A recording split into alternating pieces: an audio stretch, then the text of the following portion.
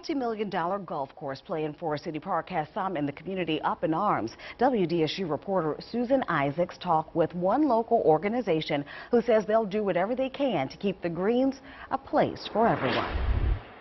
More than 100 people are here at City Park today to protest the $24.5 million golf course. Friends, family, pets, and even a live brass band gathered with the City Park for Everyone coalition along Harrison Avenue in City Park today to protest the $24.5 million golf course. Instead, they want to keep it a green space, free to all.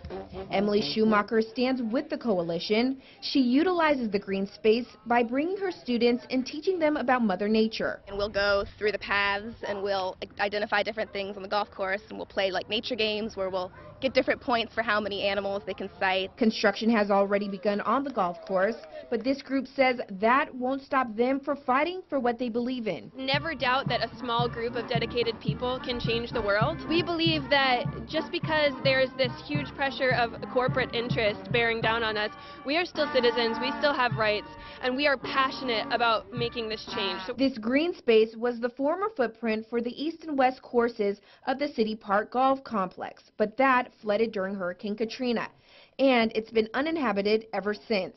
We've reached out to City Park officials about this event today. They have yet to respond. If you would like more information on this group gathered here today, you can visit their Facebook page, City Park for Everyone Coalition. On your site at City Park, Susan Isaacs, WDSU News.